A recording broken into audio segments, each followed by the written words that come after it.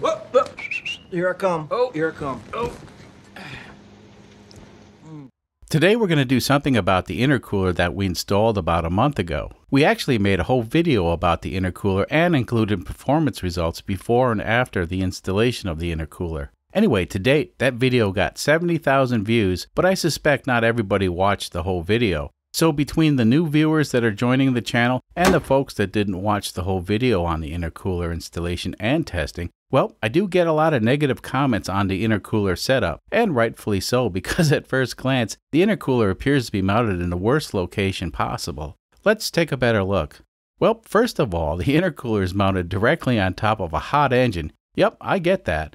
Oop, and over here we have a hot water neck and heater hoses directly under the intercooler. That can't be good. Yep, a lot of heat's being radiated directly under something that's supposed to be cooling the boosted air that the turbocharger is generating.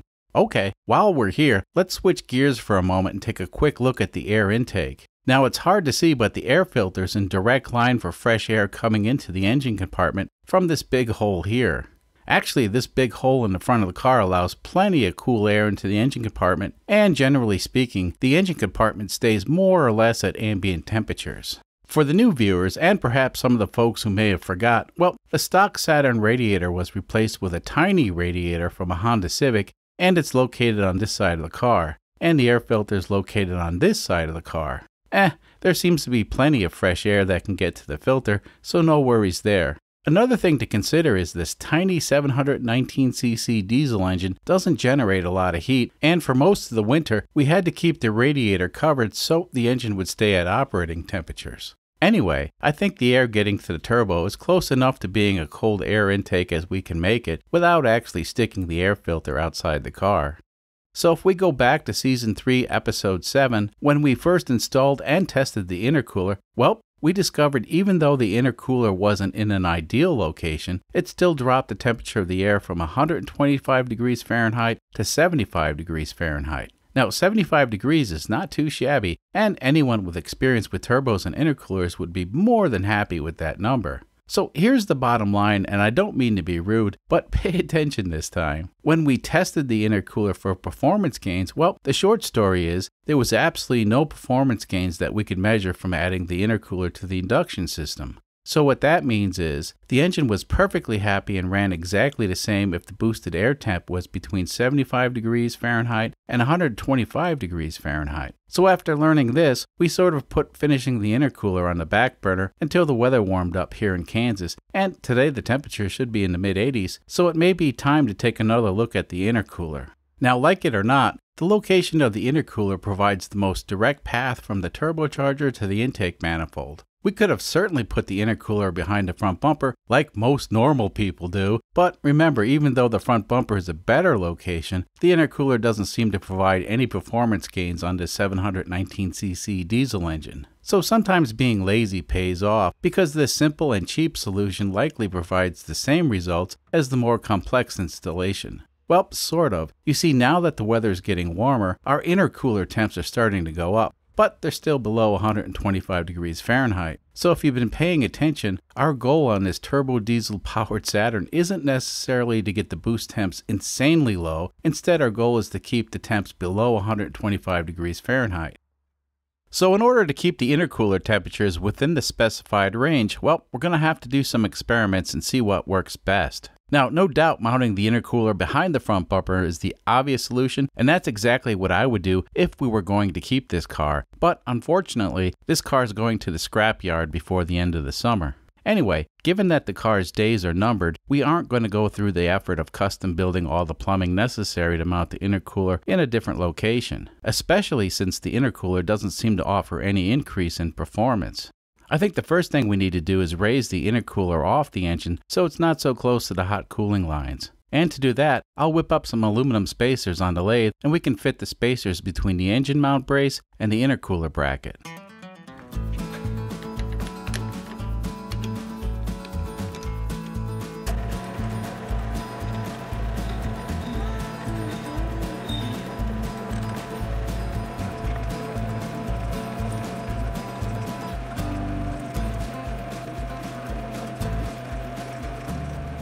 Let's take a close look at these spacers before we install them on the car. This is one of the two spacers that'll move the intercooler bracket as far from the engine as we could possibly go, and it goes here. Of course, the other one goes here.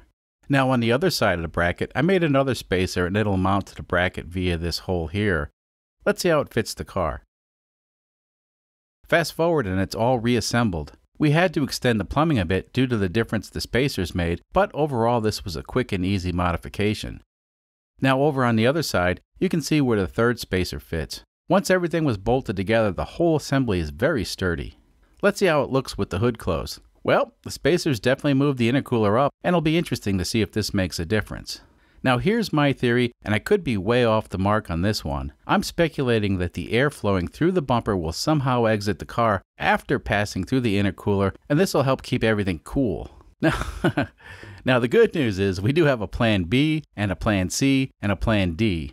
So plan B is to force air down through the intercooler with this hood scoop. Now this scoop is made from coroplast, and it's just something we fabricated for this experiment. If for some reason this turns out to be the best choice, then we may actually buy something that looks a bit better. But I gotta tell you, no matter what we put on this car, it's gonna look stupid.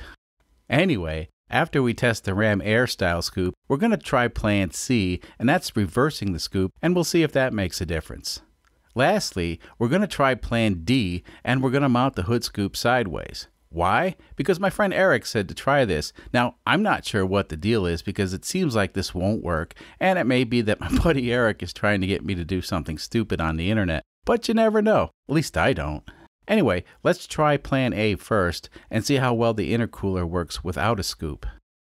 Alright, we're on a road just outside of town, and the plan is to accelerate the car up to speed and keep an eye on the intercooler temperatures. This number here is the current temperature of the air after the intercooler, and this number here is the ambient temperature outside the car. For the Metro crowd and everybody else, well, here's the deal. As we go down the road, this number should theoretically go down, and in a perfect world, it'll eventually be the same as this number. What are the chances of that? I don't know, but that's why we're testing stuff. And go!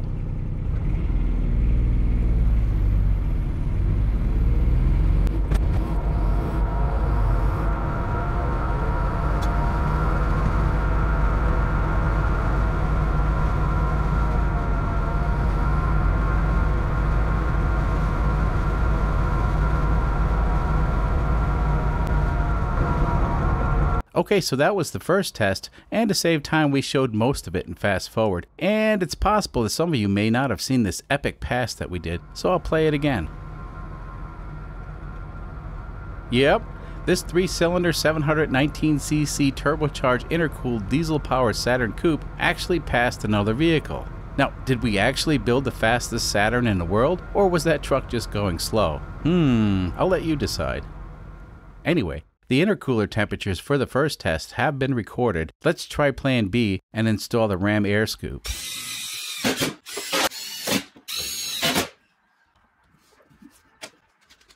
And some duct tape for aerodynamics. You guys ready? Well, let's get back to it. Same thing as before. We're trying to get this number to match this number. And already I can see that the Ram Air Scoop is sort of working. Who would have thought?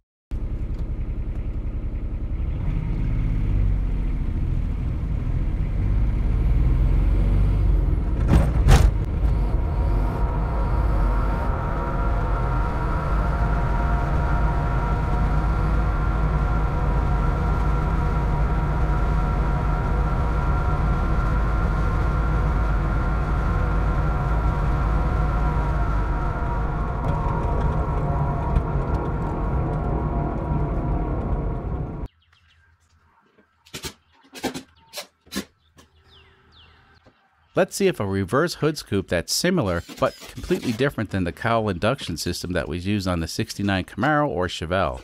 It would be cool if this works. No pun intended. I reckon it's debatable, but this doesn't look as stupid as the Ram Air hood scoop.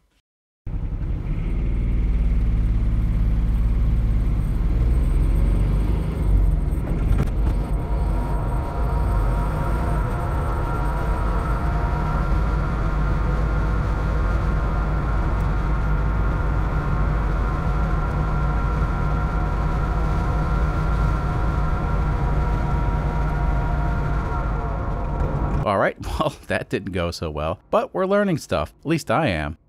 Now let's try plan D, the sideways scoop. So yeah, not only does this look stupid, I feel it's not going to work, but let's try it anyway.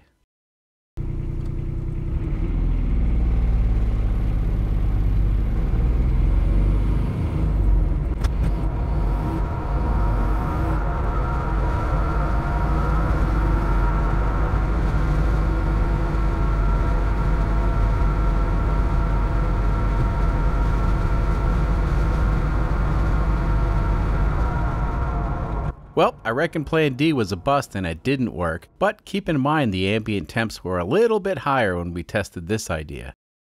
So clearly the ram air scoop worked the best, but let's take a look at the results just to be sure. Yep, the ram air was definitely the best out of the four, but I'm not a big fan of the way the hood scoop looked. Now there is another option, and unfortunately the parts didn't arrive while we were making this video. Anyway, the last option that we'll eventually try is mounting fans directly under the intercooler to push or pull the air through, and perhaps that'll provide results that rival the ram air system. I'm sure the folks who analyze every second of this video will find faults with my methods and whatnot, but the most important thing to remember is, back in Season 3, Episode 7, we discovered the intercooler on this diesel engine doesn't seem to provide any measurable increase in performance, whether the temperature is 75 degrees Fahrenheit or 125 degrees Fahrenheit. And it's possible we don't even need an intercooler. Obviously, I'd be on board to exploit all the benefits of the intercooler if it made a big difference in performance, but in our case, we could put a huge hood scoop on the car or no hood scoop, and the results would more or less be the same as far as performance goes. Anyway, hopefully when we install the electric fans under the intercooler, that'll keep the charge temps below 125 degrees Fahrenheit, and we won't have to install a hood scoop. Now, if nothing else, today we learned that this Saturn has enough grunt under the hood to actually pass another car, which is truly amazing in all regards. Anyway, thanks for watching, and we'll see you next time.